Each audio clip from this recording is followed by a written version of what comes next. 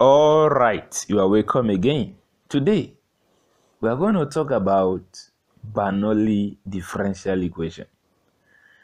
Previously we have talked about this Bernoulli Differential Equation and I've introduced the course. Please, I want you to watch the video for a detailed explanation. But in this one, we are going to solve a problem. And what is the problem? We are asked to solve this differential equation. dy dx plus y tan x is equal to y raised to power 3 sec 4x. Okay? Sec 4x. So this is the differential equation we are asked to solve. Carefully looking at this differential equation, we discover that this equation is a Bernoulli differential equation. A Bernoulli differential equation.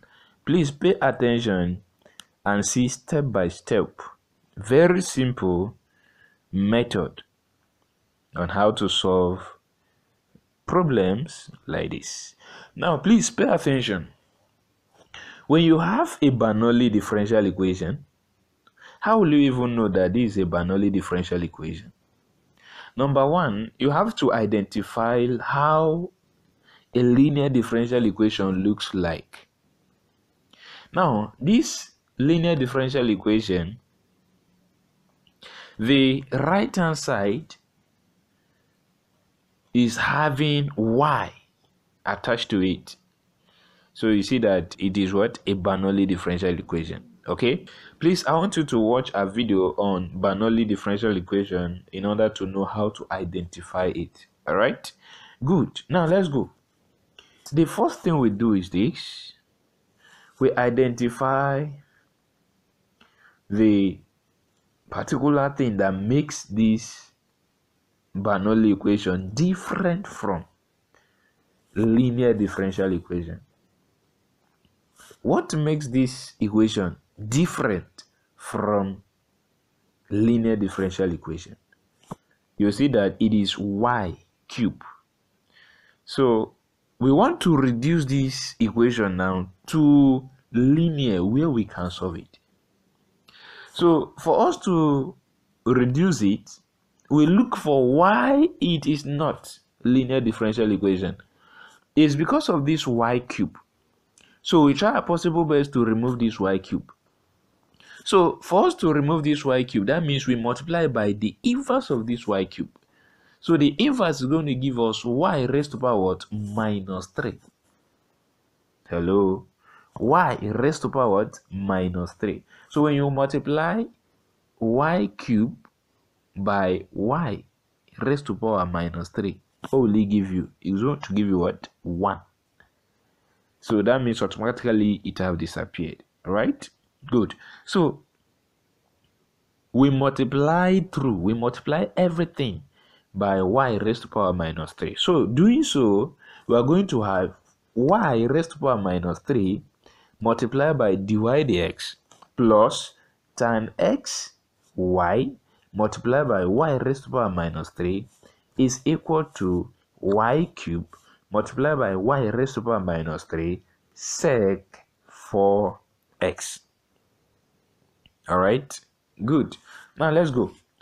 In the center term, where we have y multiplied by y raised to power minus 3, using the law of indices, we will add their powers since they are having the same base. So adding their powers, the first one is having power 1, the second one is minus 3. So we have 1 minus 3 is going to give us minus 2.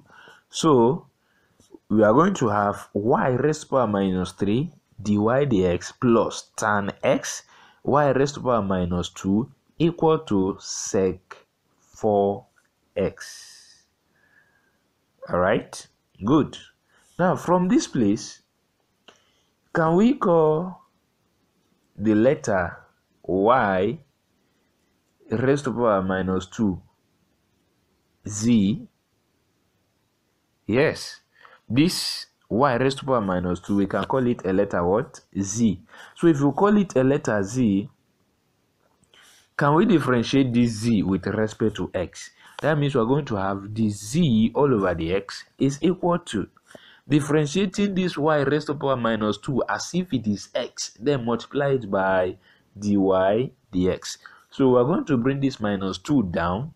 So we're going to have minus 2 multiplied by y raised to power minus 2 minus 1. So minus 2 minus 1 is going to give us minus 3.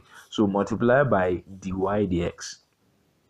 Okay, so this z equal to y raised to power minus 2, let's call it what? Equation 3. And then this one we obtain now, the z all over the x equal to minus 2 in bracket y raised to power minus 3 dy dx. Let's also call it equation 4. All right, good. Now going back to equation 2, can we multiply this equation 2 by 1 minus n? What is our n? That is the power of y. The power of y in the right hand side is what? Is 3. So here we can multiply by 1 minus n, where we say that n is equal to 3. So that means we have 1 minus 3 is minus 2. So let's multiply equation 2 by 1 minus 3, which is minus 2.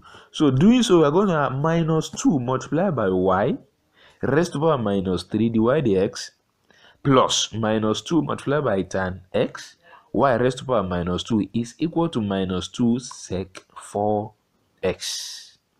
Okay, so now let's call this equation 5. So now we can substitute equation 3 and equation 4 into equation 5. Substituting equation 3, equation 4 into equation 5. So that is to say, in equation 5, anywhere we see y raised to power minus 2, we replace it with z. And in this same equation 5, anywhere we see minus 2 multiplied by y raised to power minus 3 dy dx, we replace it with what? The z. Doing so, we're going to have the z all over dx minus 2 tan x z is equal to minus 2 sec 4x. Okay, yes. Now, do you still remember the form of differential linear equation? Linear differential equation comes in form of dy dx plus py is equal to q. Okay, so and then we deduce Bernoulli differential equation to linear differential equation. So the deduced form gives us the z all over dx plus p1 of z is equal to q1.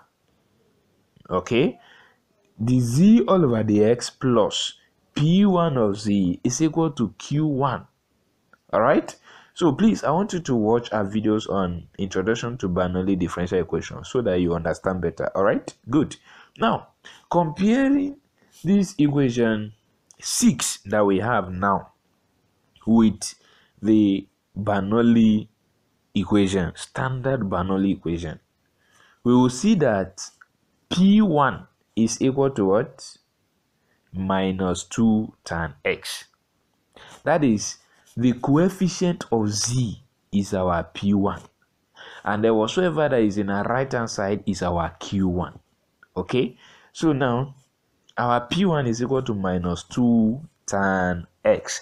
Now we solve this now as if it is a linear differential equation, and I'm very sure you know how to solve differential linear equation, right? Okay, please, if you are not too good in it, we have several videos on how to solve linear differential equation. Please do yourself the good by watching them. Okay, now let's go. We have p1 to be minus 2 tan x. Okay, so let's integrate this p1 with respect to x. Let's integrate. So integrating, we're going to have the integral of minus 2 tan x dx. Minus 2 is a constant, we take it behind. So that means we have minus 2 integral of tan x. So we will integrate tan x. It's going to give us minus ln cos x. Hello. When we integrate tan x, it's going to give us minus ln cos x. But you remember we have minus 2 outside. So multiplying it now is going to give us positive. All right. So we have the integral of p1 dx is equal to 2 ln cos x. All right. Good. Now let's go further to find the integrating factor. Integrating factor say that we take the exponent of the integral of p1 dx. That is, we have e raised to power the integral of p1 dx. We just found p1 dx, okay? So we take the exponent of it. Taking the exponent of it, we have the exponent, that is e raised to power 2 ln cos x. Okay, so you remember in logarithm, when you have something like 2 log x base 4 or base anything, you know, these two will come in front of x. That means we have log x squared base 4. Is it true? Yes. So in this case, we have ln, that is the what? The natural log. Okay, ln, the natural log. So now it's the same thing here. We have 2 by the side. We can take 2 in front of x. So going is going to be what? Squared. So here we're going to have e ln cos squared x. Okay, we're going to have e raised to power ln cos squared x. You see how the squared come about, right? Good. Now that means our integrating factor is what? Cos squared x. The ln, we cancel the exponents. Okay, we are going to have cos squared x. All right, so now we are told that the solution to this differential equation is going to give us z multiplied by integrating factor is equal to the integral of q multiplied by integrating factor dx. Hello, do you understand this? Z multiplied by the integrating factor is equal to the integral of q multiplied by the integrating factor dx. So what is our integrating factor? We just obtain it to be what? Cos square x. So we say z cos square x is equal to the integral of, what is our q? Our q is minus 2 sec 4x. Then multiply by our integrating factor we just obtained now, which is cos squared x. We have the x. Okay, good. Now let's go. We have z cos square x is equal to the integral of minus 2. You know, this sec 4x, you know, sec is talking about the inverse of cos. That is, you can say 1 all over cos. Is that true? So, but here we have 4 of it. That means we can say 1 all over cos squared x times 1 all over cos squared x. We are permitted, we can write it this way. So when we say 1 all over cos squared x times 1 all over cos squared x, multiply it is going to give you 1 all over cos 4x. Okay, 1 all over cos 4x, which is the same as sec. Okay, so multiply by cos squared x. So 1 of the cos squared x will cancel 1 under. Okay, so we are going to be left with 1. And then that one we are left with is the same as saying sec squared x. So that means we have minus 2, the integral of 1 all over cos squared x dx is, we can take minus 2 outside or behind the integral sign. So taking it behind the integral sign, we have minus 2, the integral of sec squared x. Remember, 1 all over cos squared x is the same as sec squared x. We have the x. Right? Good. Now, integrating sec squared x. When we integrate sec squared x, it's going to give us tan x. Hello. When we integrate sec square x, it's going to give us tan x. All right, but you remember we have minus 2, so here we have minus 2 tan x plus c. Now, you know we have z cos square x is equal to minus 2 tan x plus c. Let's try and see how we can remove this cos squared x from z. So that means we multiply everything by what? The inverse of cos square x, which is 1 all over cos square x is the inverse, right? 1 all over cos square x, and it's the same thing as saying sec square x. So that means we multiply both sides by sec square x. Doing so, we have z is equal to sec square x open bracket minus 2 tan x plus c. All right, but you remember that in our equation 3 we say that z is equal to y raised to power minus 2. So that means in place of this z we can replace it with y. Then we say y is equal to sec squared x open bracket minus 2 tan x plus c. We can remove this raised to power minus 2 by multiplying the power by minus 1 all over 2.